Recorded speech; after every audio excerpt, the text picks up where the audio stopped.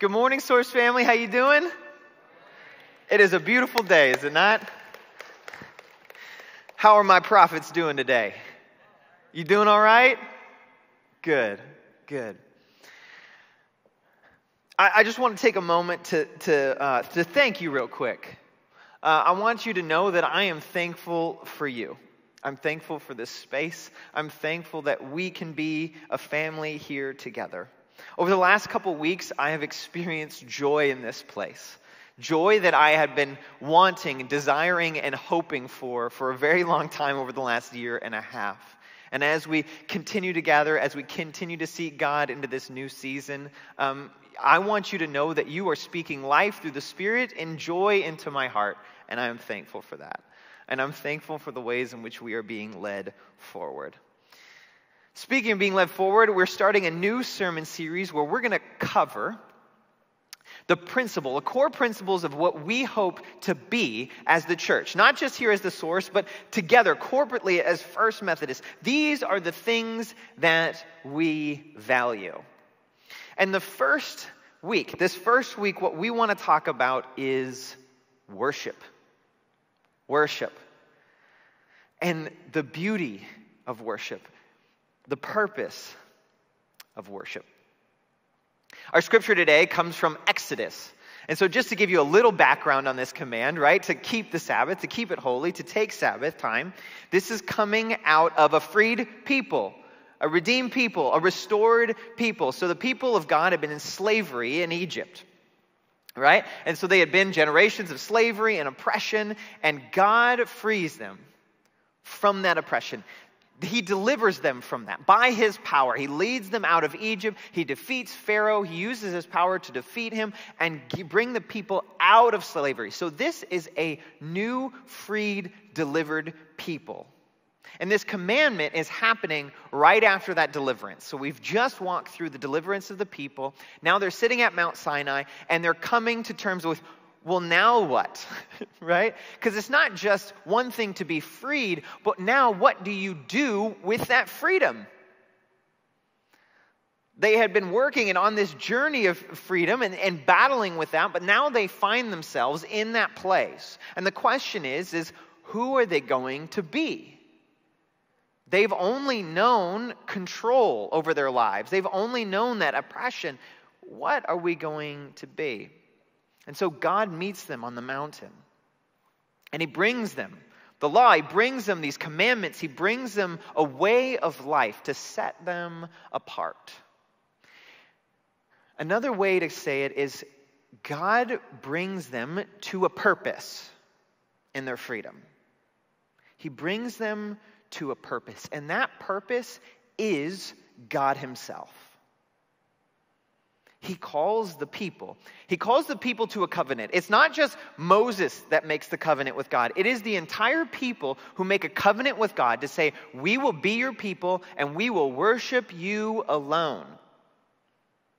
God calls them to purpose to be a holy nation, a royal priesthood, to be a nation fully devoted to God alone. God says, you will worship me and nothing else. Nothing in heaven, no spiritual forces, nothing in this world, no earthly thing, nothing in the sea, anything that you can imagine besides me, not that. You will worship and be dedicated to me alone.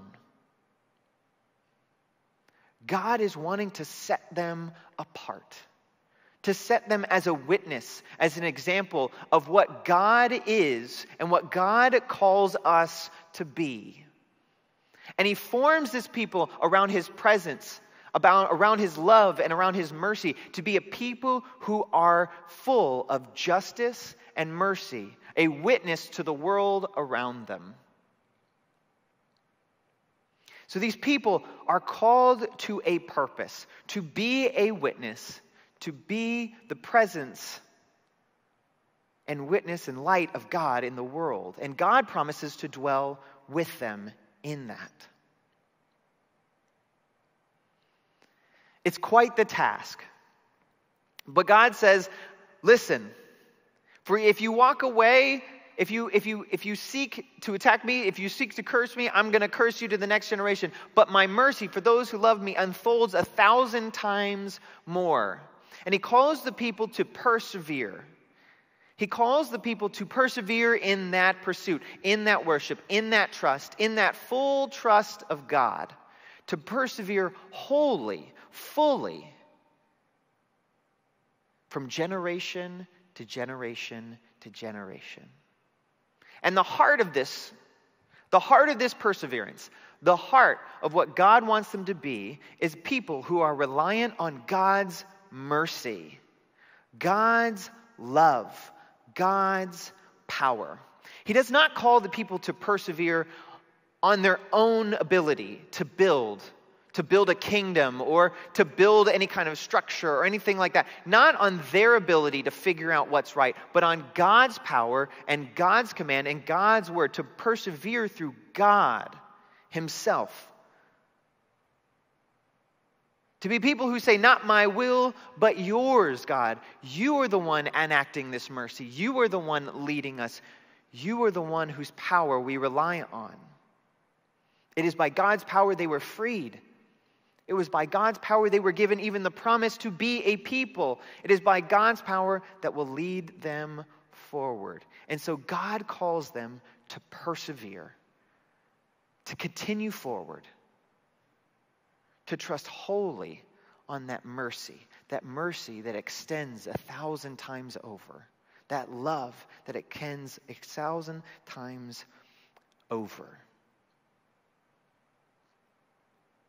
But this is difficult, right? Okay, so we're people who are supposed to be wholly devoted to God, wholly devoted to God himself. He is our main purpose, our main driving force. Above all else, we follow God. Nothing in this world, nothing else, no other gods, nothing. We follow God, and we are called to persevere, to rely on his power and his love. And the way he calls the people to do that is through praise, is through worship. The whole structure of the people structures around the presence of God. It's what's going to drive them forward. It's what's going to lead them into the next promised land and through the wilderness. It is the presence of God who leads them forward, and they form their lives in praise and worship of that presence, of God's power, of God's mercy, and God's love. And they do this in 3 ways. They do it through worship in maybe a traditional sense that we might understand it. They gather. They bring sacrifices. They bring them places to desiring and naming that they are not perfect and that they need God's love and God's forgiveness, that they need God's mercy. And so they structure elements of worship and the tabernacle and sacrifices to bring themselves of places of reminding of God's call, that God alone is worshiped, and that God forgives and brings mercy. To be people who are rooted in that way. Another way God calls them to be is to be the living embodiment of justice and love within the community itself, their daily life. So they praise and worship through their daily practices. There starts to be like all these outlines of what you're supposed to do and how you're supposed to care and not covet and care for those around you and the foreigner amongst you, not to oppress them and all these things. And it lines this outline of this kind of like code to shape the community that is different from the world around them. Places where justice can happen. Places where human life is valued on a higher scale than it is in places around them. They are supposed to be the living embodiment in their daily lives of justice and love for each other. That separates them from the world.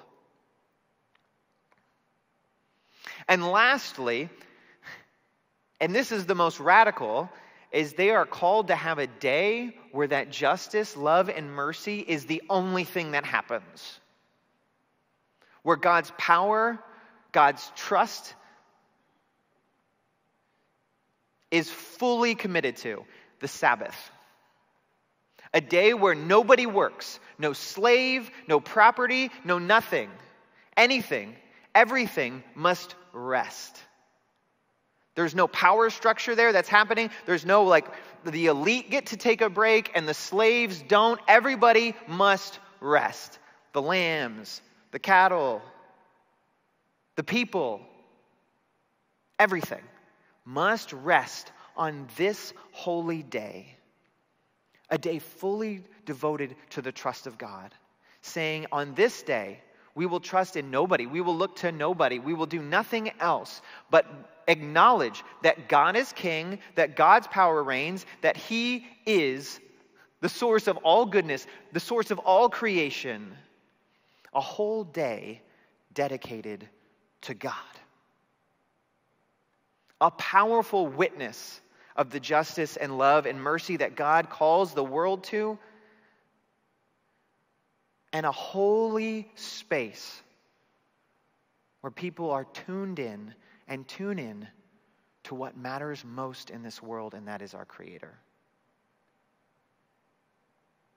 It's radical, and it's wild, and it's beautiful. And so we have this purpose. God alone. God is sovereign. God is all-powerful. God is our purpose. We are supposed to persevere in his love and his mercy by his power alone. And we do that by worshiping. By creating spaces of worship where we're reminded of that. Where we practice that in our daily lives. Where we live that truth out in our daily lives, and where we give a whole day to God, putting away our expectations, our anxieties, our to-do lists, to fully hone in on God's presence.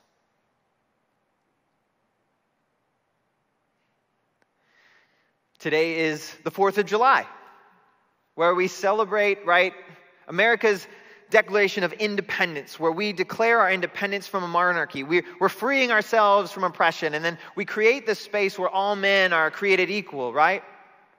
That's what we celebrate today. But as we celebrate our independence, we have to think back at the history, and the truth is that phrase, all men are created equal, wasn't fully true, and as a nation, we have walked slowly to realize that's not just for men, and it's not just for white dudes, right? We have slowly learned as a nation that is something bigger than we thought. Something we've had to grow in, something we've had to step into, that we've had to struggle with, that we still struggle with. And we are blessed to be in a place where we can outwardly have that conversation. But here's the truth. America wasn't the first to proclaim justice and freedom for humanity. The people of God are just doing it right here. They're declaring that freedom and justice for themselves. And the truth is that freedom and justice is really going back to what God intended from the very beginning. This march towards love and justice and freedom and trust in God has been going on for a very long, long time. And we are the church. The beauty of the church is that we aren't just a church today, but we stand on the generations that have explored, that have walked with the presence and the power of God, that have come before us. Countless generations before us. Walking with, seeking after, and proclaiming the purpose and the sovereignty of God. That is our rally call. That is who we are. We are people who are wholly reliant on the purpose, God alone, in all things. No power structure, no king, no perfect plan, no perfect form of society, no economic system. We are people who are wholly reliant on God. And we have been that in countless countries, in countless places in this world. Even globally today, Christians around the world practice their faith in all kinds of contexts. We are the people of the purpose. Can I get an amen? We are people of purpose, people who believe that the creator of all things, that breathes life into all things, continues to breathe life into us now, that we wouldn't even exist if it weren't for the mercy and the grace of our creator God. And if we want to live the life that is best, that has been designed, that has been created for us, it is in harmony, in relationship with that Creator. We are people of the new covenant who know God's mercy on a level that the world has never known.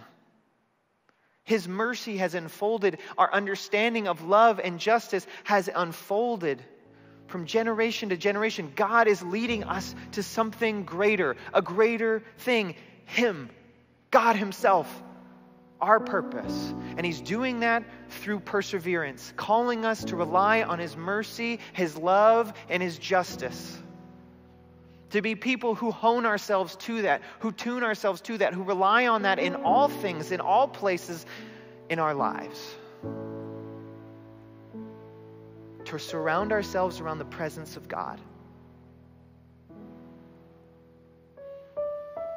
And we do that in worship. We do that by worshiping in all places and in all things, in all seasons. We do it in the face of darkness, and we do it in the face of the light. We worship because we know God is good, that every good and perfect gift comes down from the Father. And so we do wonderful things like communion to experience that living presence, that sacrifice of Jesus, that display of mercy and love beyond our comprehension, that place where in our darkest relationship with God, where we killed His Son, He chose love. God chose love in that space. We tune our lives in our daily life with our families, asking, what does the mercy and the love and the call of God mean in this space with our families, with our careers, as we walk down the street, as we drive down the highway? What does it mean to be people who practice mercy, practice justice, stand for those things? And as difficult as that task is, we as the church know that it's important to gather to be that for each other. To have a day where we come and we don't just sing praises, we don't just proclaim, but we practice.